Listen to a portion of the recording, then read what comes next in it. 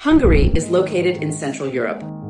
But unlike many European countries, surnames come first, just like in China. That is just one of the unexpected connections between the two countries. Today, let's go to the Hungarian Cultural Center in Beijing to find some more. Located in the heart of Beijing, the Cultural Center is in a building complex incorporating Western and Eastern designs.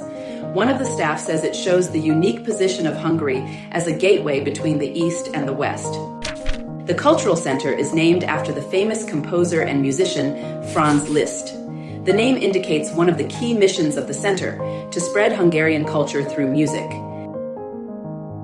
The center trains teachers with the Kodali method, a music education system developed by Hungary, to help Chinese kids, especially those in rural areas, embrace the beauty of art.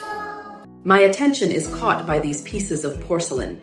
The staff member says they are from the town of Herend.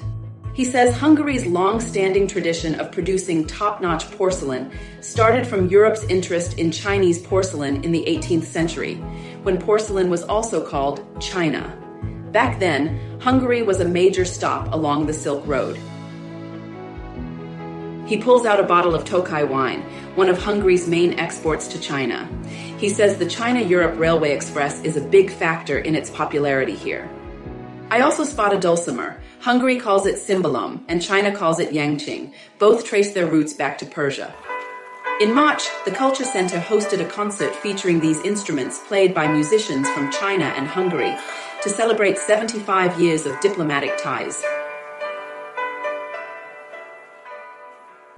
75 years ago, Hungary was one of the first countries to recognize the People's Republic of China less than a week after it was founded. It was also one of the first European countries to sign on to the Belt and Road Initiative. One of the key projects is the Kaposvár solar power plant.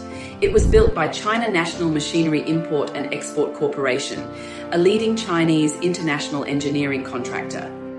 It's one of the largest photovoltaic power stations in the country, creating a ground-based sea of blue.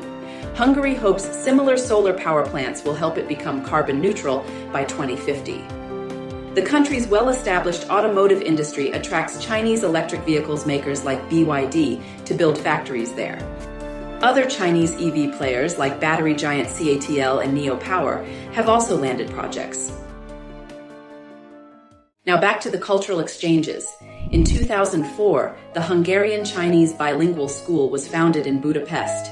It's the only full-time school in Central and Eastern Europe that teaches in Chinese and the local language. Luckily, I don't need any language to enjoy music. I wrap up my day with one of Franz Liszt's great works, Hungarian Rhapsody.